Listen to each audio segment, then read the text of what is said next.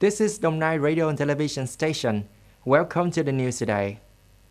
According to the Ministry of Industry and Trade, this year's National E-commerce Week will start from November 27th to December 3rd.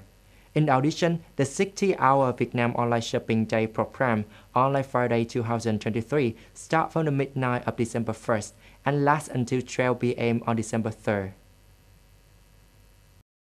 There are special offers at this event.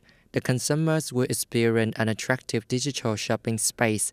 Online Friday has been held 9 times, and this year it is 10th year.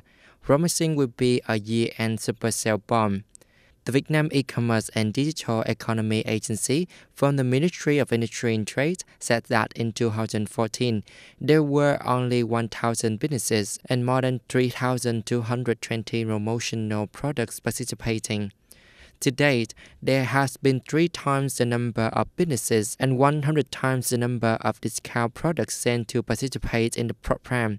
Currently, up to 60% of online shopping consumers among the top people with financial capacity, spending the most, up to 30% use online shopping mainly and contribute greatly to Vietnam's digital economy.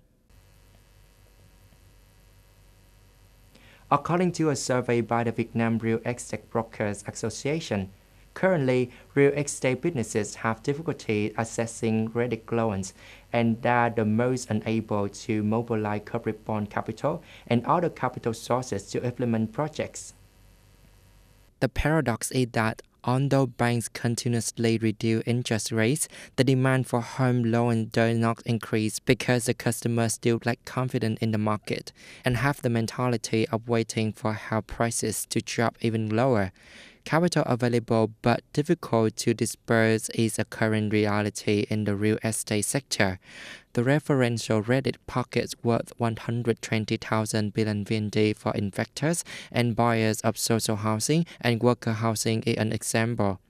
Although the interest rate is 1.5 to 2% lower than the average lending interest rate of the 4 state-owned commercial banks, up to now, based on the list of quality projects of 23 provinces and cities, the Bank for Investment and Development of Vietnam (BIDV) and the Vietnam Bank for Agriculture and Rural Development (Agribank) recently signed a credit contract with a total commitment amount of more than 1,000 billion VND for 3 projects.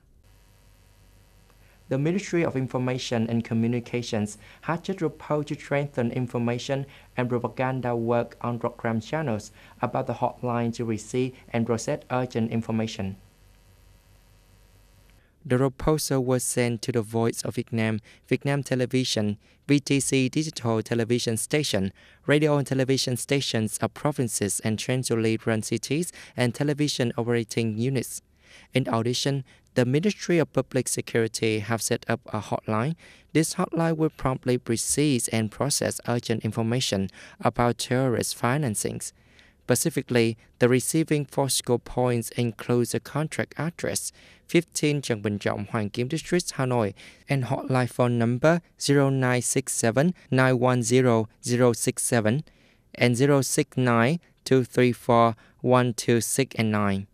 All citizens can report to the hotline on reports about security, other and urgent information about terrorist financings. On November 25th, North Korea says that leader Kim examines photos of several U.S. and South Korean military bases. North Korea successfully launched a military reconnaissance satellite into orbit on November 21st. Just a few hours after the launch, Pyongyang announced that leader Kim Jong-un had seen the photos of U.S. military bases in Guam taken by their both satellites. According to the Korean Central News Agency, KCNA, yesterday Mr. Kim checked photos taken when the satellite flew over Hawaii at about 5 a.m., including the photos of the naval base in Pearl in harbor. Hickam Air Force Base, Honolulu. Mr. Kim also reviewed the photos of the Korean Busan port taken around 10 a.m. yesterday. North Korea claimed that these photos include the photos of the U.S. nuclear power aircraft carrier USS Carl Vinson. Mr. Kim reviewed satellite images of the key target areas in the South Korea, including the capital Seoul and city with U.S. military base.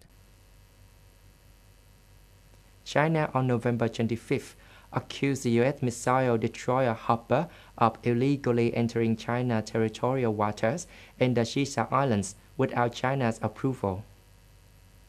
According to a post on the WeChat social network account of the Southern Theater Command, the Chinese military deployed its Navy and Air Force to track, monitor, and warn the U.S. ship after detection.